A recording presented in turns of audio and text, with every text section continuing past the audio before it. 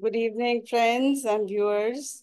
Um, Today I'm back, I think, after a little longer time, but this is something which I'm sure most of us as educators are going to understand. And I won't say you will enjoy, but I'm sure you will, probably take one of the leaves and incorporate my ideas in your classrooms.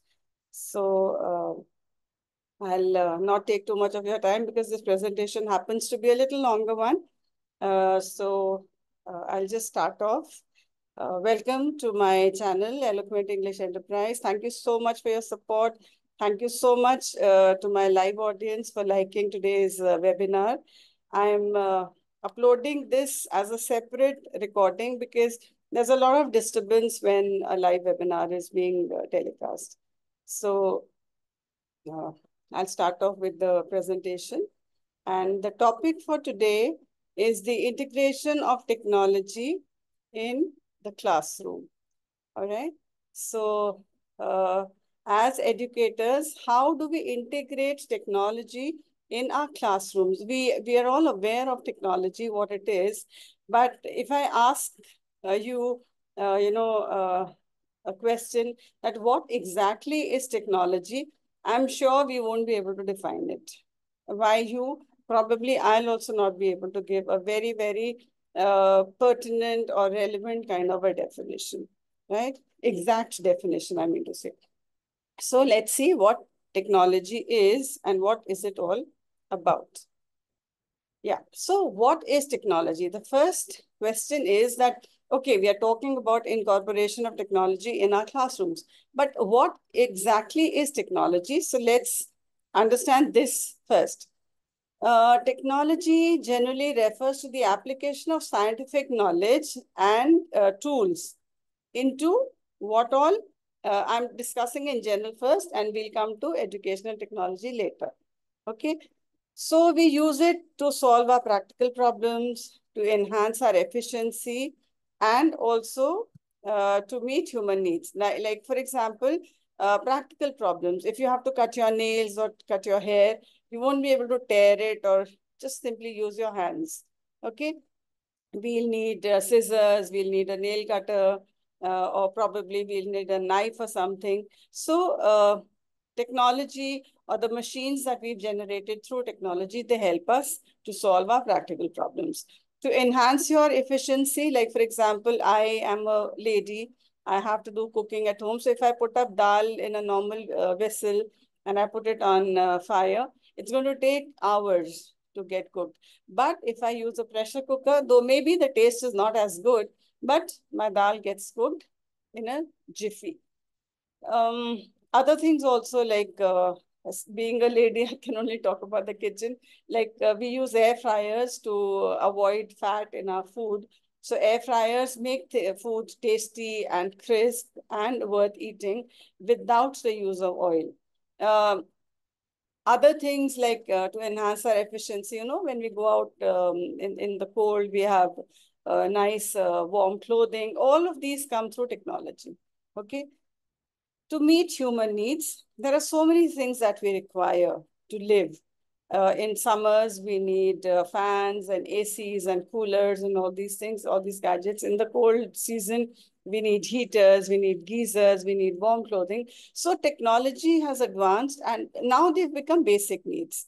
Okay, initially they were not, but today these are very, very normal requirements. But we as humans do need them. So technology makes our lives easier and more efficient.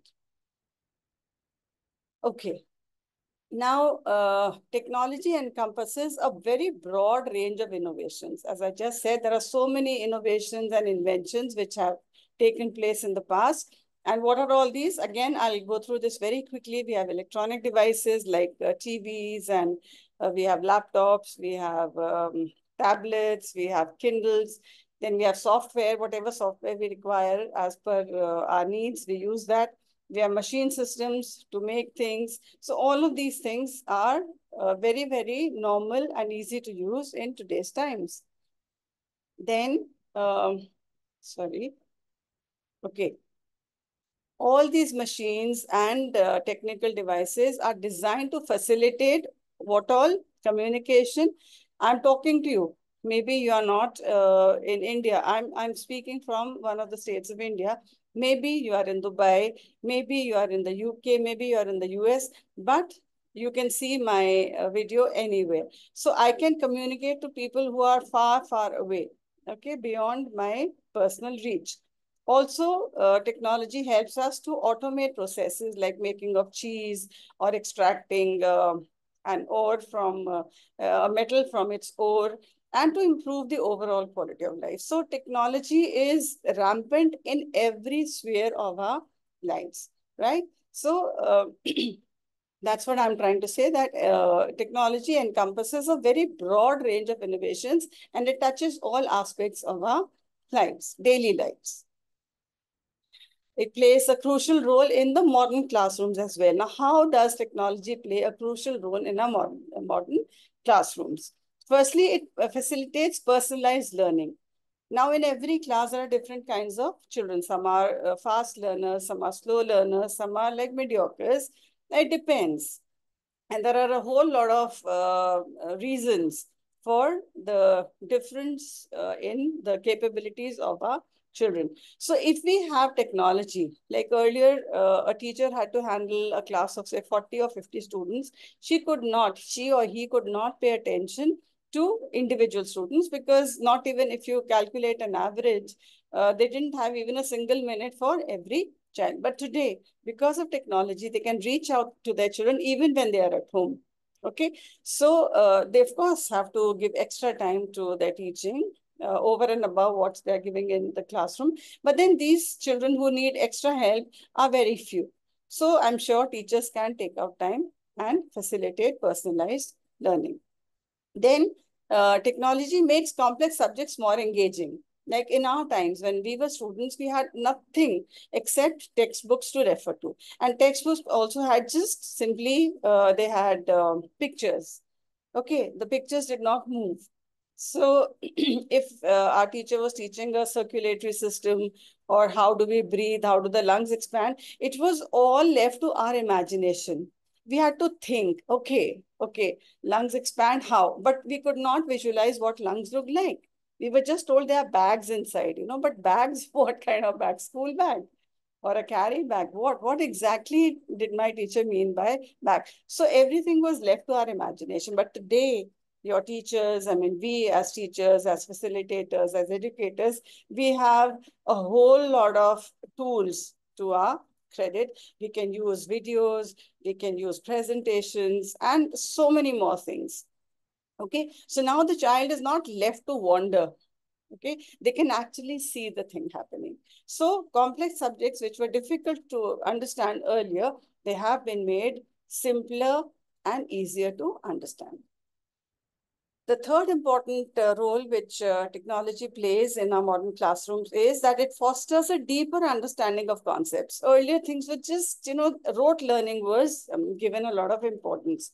The children did not understand basic concepts. Okay, so today, because of our technology, which plays an important role, we make the children understand the basic concept, and then we leave it to them to analyze it and incorporate it or use it in their daily lives later on. So they learn how to analyze a certain concept which is being taught to them, which is very, very important for deeper learning and for learning which stays. Okay, deeper understanding of knowledge. Collaboration is also promoted, because now we do not believe in individual study. I'm sure most of you who have studied in the 80s and 90s would agree with me that in our classrooms, we were told, keep quiet, do not talk, don't talk. Anybody who spoke to each other, they were punished, they were put out of the classroom, or some other kind of punishment was given. But today we want our children to talk. We want them to collaborate. We want them to exchange their ideas. And that is how they learn in a better manner. Earlier, there were no study buddies. Parents also said, no, exam time, you're not going anywhere. Sit back, don't meet your friends, sit down, study. But everybody failed to realize that when two children sit together or two or more children sit together, the understanding becomes easier because A can teach something to B, B can teach something to C, and C can teach something back to A. Okay, so when they collaborate, when they talk, when they study, when they discuss things together, their understanding becomes easier, deeper, and it remains everlasting.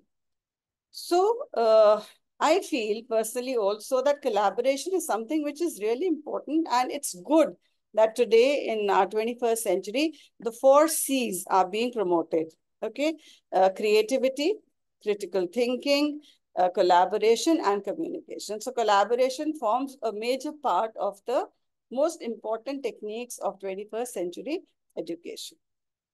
Also, technology provides, the educators with tools for so many different things.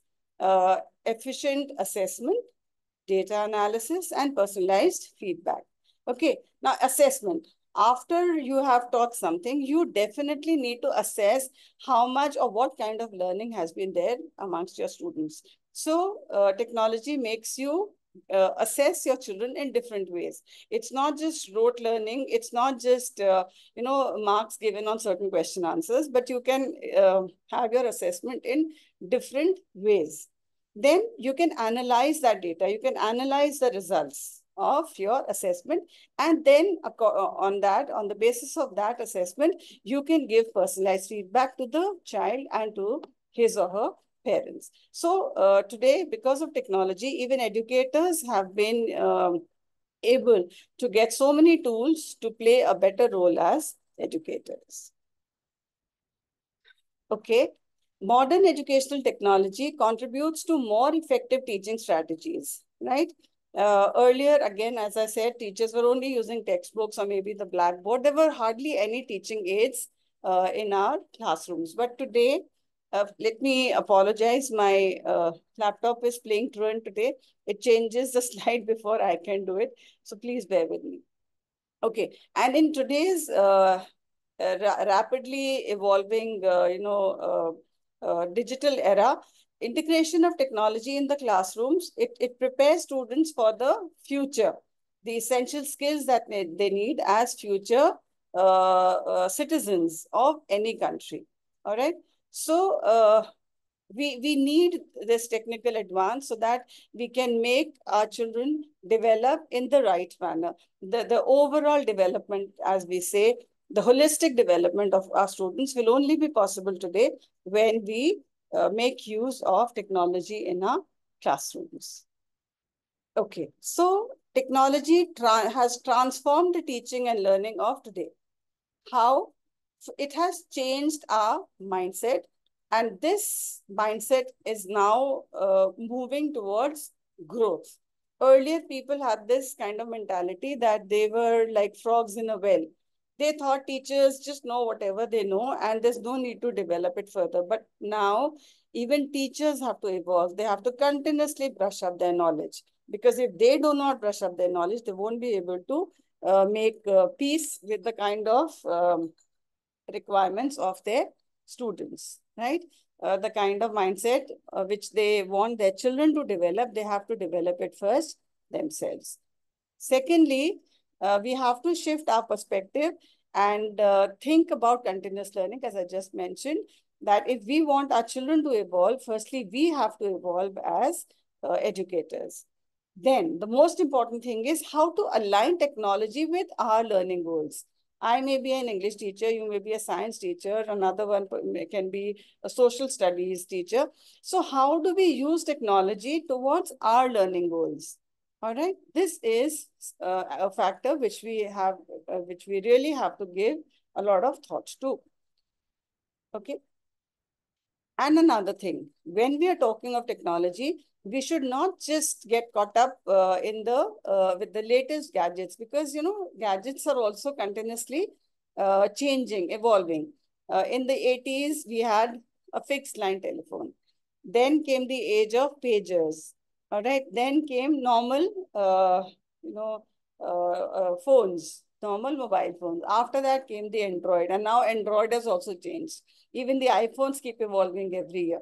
So we cannot stick to a particular kind of technology or some kind of gadget, because that also keeps evolving. So we have to integrate.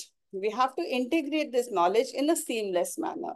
That is without any bumps or breaks. So this has to be a very smooth kind of a process. We have to use technology in a very smooth manner so that we can achieve our teaching and learning goals more effectively, more efficiently. So for example, let's take, we have to boost the engagement and interaction of children. Because when you hear something, you forget it immediately. When you see something, you do remember it for some time. But when you do it yourself, you remember it for a lifetime. So that is what we want. We want our children to do things themselves so that their learning is lasting and permanent. So what all can we make use of in our classrooms? Interactive whiteboards. I need not introduce it. I'm sure most of the schools are using it. So here children can, jot down their ideas. Somebody comes, writes something, another one comes, he or she writes something. So a lot of interaction can be done. We can even play games. We can even play spelling games. Okay, 4 rows, A, B, C, D. Children come, give a word, a member from each of the lines writes the spelling. So then you can make a score for towards the end. Okay. Then we have digital games and simulations. Earlier, I also personally thought it was just a waste of time, but no, it's not. These kinds of games, they improve the eye and hand coordination of children. Then polls and quizzes are a very, very important part. Here, you don't only get feedback of children in the form of a poll, but you can also have a kind of quick assessment by having a short quiz that you can easily make on your Google Forms. Again, we have to enhance differentiation and personalization through technology. Because as I mentioned earlier, we have children with different abilities, and also everything needs to be personalized. For example, if I'm teaching in a class that, a butterfly feeds on the nectar of a flower, children have seen it in gardens. But have they actually seen how a butterfly extracts nectar from the flower? No. So if I, like my teacher would say that it has got a tongue or it has a, kind of a body part, which is known as a proboscis. It's a tubular structure. It extends it into the flower, puts it in the center of the flower, and then it sucks the nectar. So the child will probably think pipe, tube, what? It's not easy to kind of visualize, but I can show it. Today, I have the ability, I have the tools to show the children that, okay, this is the way a butterfly takes nectar from the flower. So we have adaptive learning platforms, like whatever is required in that particular situation, we have those kinds of tools that can be used. Online tools and resources, I was just mentioning, it's not just videos, but even online, you have live things also which can be seen. Like, for example, if I'm teaching social studies, I can take my children directly to the top of Eiffel Tower. I can take them to the pyramids of Egypt. I can take them to the coral reef of Australia. So this way, through Google Earth, I can make my students take a virtual tour of any monument or any part of the world. The third thing which technology helps us in the enhancement of differentiation and personalization is to give our children the freedom to have creative expression. Give them the liberty to do whatever they want. Give them a time, a place, and a platform where they can show their creativity. Okay, give them a piece of paper and anything you tell them and ask them to make something. You'll be surprised to see how creative children are and what all they can make, even from things which you or I may feel are useless. Then technology also helps us in the promotion of collaboration and communication, which I just mentioned are two essential parts of 21st century teaching techniques. So we can have collaborative documents and presentations where different children play different roles as per their abilities. Somebody can write a script, somebody can speak it out, other people can get maybe some kinds of background things, like we call them, kind of stage decoration or somebody can probably make, what do you write, uh, sometimes, words don't come to me. When you have to write something, on a poster, something, a lot of creativity can be done. Somebody can create background music, right? Slogans, the word which was eluding me, slogans, so they can write slogans or titles, or they can make, um, uh, cards to invite people. So lots of things, different roles can be played by different students in the same class as per their abilities. All right. So when they put their ideas together, what you get to see is something brilliant and excellent. Online discussion forums are the in thing. I'm talking to you through an online forum. I don't know where you're sitting. You don't know exactly where I am sitting, but we can exchange our ideas. Similarly, video conferencing and virtual field trips, which I just mentioned, which are possible through Google Earth, all of these things have become a mandatory part of our classes today, of our education system. All right. Now, also, before I end, let me remind you that we human teachers can never be eliminated. Whatever AI may come, whatever kind of machine learning may come into our classrooms, but the humane touch of the teacher can never ever be replaced by artificial intelligence. Technology can never, and it should never replace the teacher, because teachers are definitely amazing. And we know how much we owe to our teachers for being wherever we are today. So let's focus on these aspects of modern education. The first thing is critical thinking. Teach your children how to think differently, how to think out of the box, and focus on the spirit of inquiry. Because till you are not inquisitive about anything, you will not work towards it. So the spirit of inquiry or inquisitiveness are most important, which we need to develop amongst our students. We must make them ask questions. Earlier, teachers used to get offended when children ask questions, but today, no. I'm happy if a student asks me a question. Thirdly, we must remember to reflect. Okay, children should definitely reflect on whatever was taught to them in a particular class on a particular day. Because when they reflect, then they may find something missing, or maybe they would want to add something to it. So when they reflect, it's not only just revision, it gives them a better understanding of the concept. Then the fourth thing is to adapt. Okay, the world is changing, the situations keep changing, the circumstances keep changing. So children should be given the ability to adapt, just as plants and other animals adapt to the environment. Similarly, we as teachers and must teach our children to adapt to new situations and circumstances. And last but not the least, collaboration and communication, because now we are not living in a huge world. Now we live in a small world where we can reach out to anybody, anytime, anywhere. Okay, so collaboration and communication form a very essential part of our teaching methodologies today. But also, we have to teach the concept of digital citizenship to our students. And what does this mean? That they should be aware about the hackers, about the lurking dangers when they go online. They must keep their individuality incognito. They must learn to not to disclose personal information on the net, and they should not follow any link which is sent to them.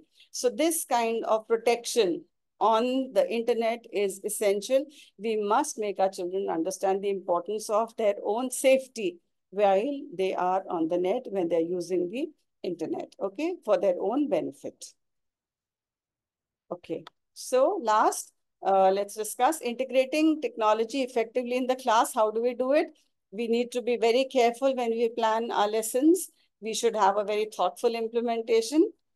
And also, we must let our students know that we are committed to your continuous learning. Because when they believe in you, only then will they believe in what you teach. So what do we need? We have to be careful planners. We have to be very good implementers of whatever we've decided. And also, we should assure our children that we are committed to their progress and good results and their personal gains towards the end of a session. So we as educators, we need to learn to transform our classrooms into dynamic and a very, very stimulating kind of environment. They should not be dull. It should not be boring. It should be a place where children love to come to understand and learn new things and new concepts. Here, in this kind of a stimulating and dynamic environment, learning is not just effective, but it is also long-lasting and impactful.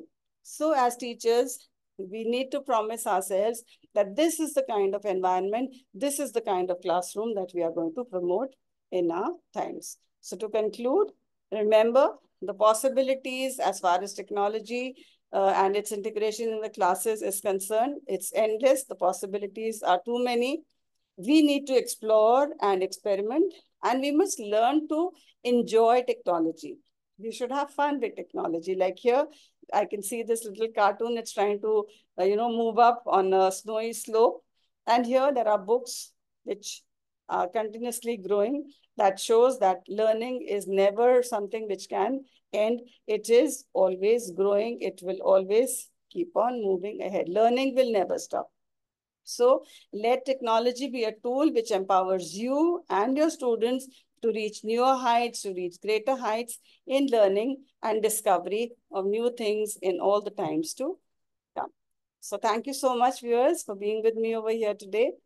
And I shall stop sharing now. So this was a presentation as far as the